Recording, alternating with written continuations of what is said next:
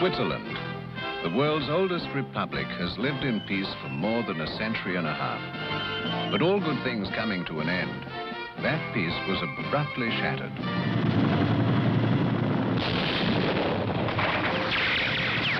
The invading army, an international assault of thespians, a blitzkrieg of movie makers.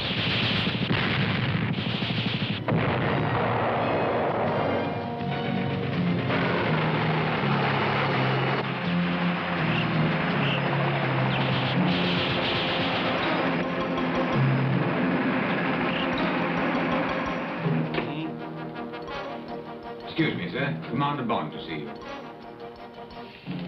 Shame in. Aye, sir. The film responsible for the Alpine attack is On Her Majesty's Secret Service. In it, George Lazenby makes his screen debut as Agent 007. Unusually small for an Nymphalis polychlorus. In James Bond, author Ian Fleming created a character of mammoth proportions. Secret agent, defender of freedom, Don Juan, a superego who transcends mere human form. However, a human form is necessary to portray Bond on the screen.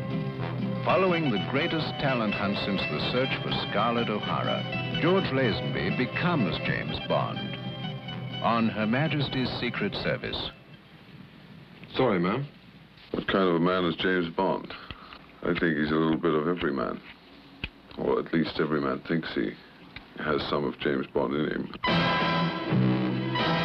What kind of a man is George Lazenby? The same as James Bond. A new 007. 1039, take 3! But the same international production team that made the Bond films a 20th century phenomenon. Produced by an American, Albert Broccoli, and a Canadian, Harry Saltzman, and directed by Englishman Peter Hunt. The filming became a military-like operation, as ambitious and inventive as any of Bond's fictional exploits. For 3 months, the cast and crew occupied a tiny corner of Switzerland, taking full advantage of every possible Alpine excitement, while adding a few Bondian thrills of their own.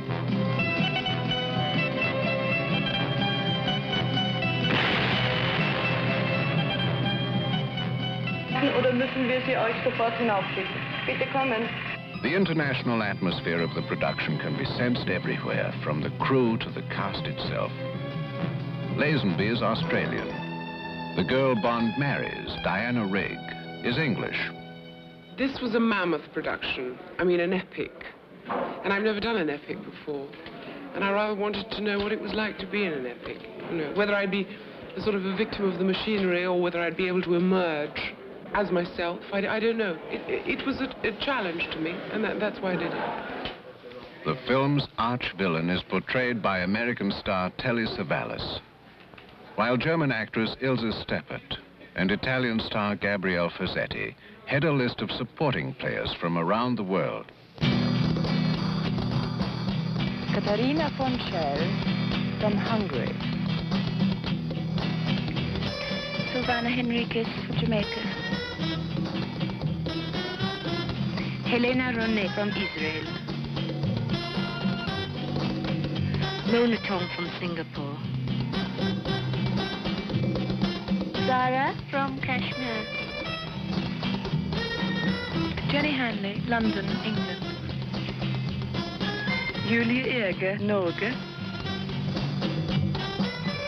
My name is Yuri Boryenko. I born in Minsk, that's Soviet Union. The Bond production army added a few landmarks to the Swiss mountainside. The most important addition was a mountaintop fortress constructed on the peak of the 10,000-foot Schilthorn. When the film army withdraws, they will leave this installation as a permanent part of the Alpine scene, unlike another set, a sinister secret laboratory. When filming here is finished, this $100,000 complex will be of value only to junk collectors. Fuse is set for exactly 5 minutes and 10 seconds time. Then the whole place will be sealed off forever. Will that give the Englishman time to get out? He knows this kid.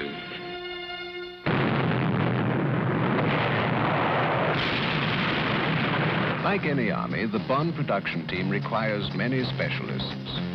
One is world-class champion skier Willy Bogner Jr., probably the only man here who can't see where he's headed.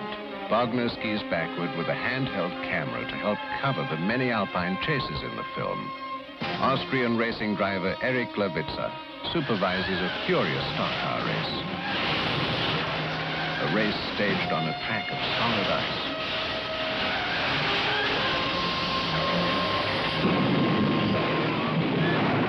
Stunt director George Leech commands the kamikazes of the production. So far we've done 2 fights with a new James Bond, and he's really a good man of action. We're not allowing him to have any doubles. He's got to do all the fighting himself. He's going to do everything the hard way, and he'll do it very well.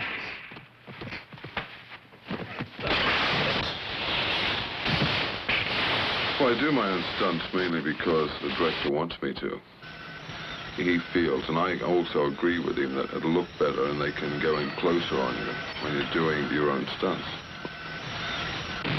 I enjoy some of them, but they can be a bore. Like punch-ups can be a bore unless they're a real punch-up. You know, it's just standing there running through the same routine over and over again. It's like planting potatoes all day.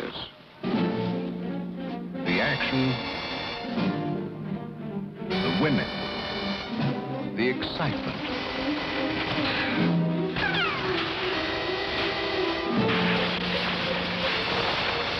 The world of James Bond has invaded Switzerland. And in the climax to the assault, 150 years of Swiss peace is shattered by the force of 007.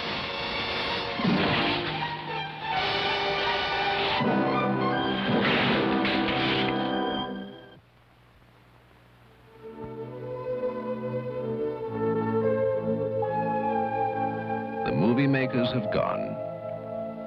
Peace has returned to Switzerland.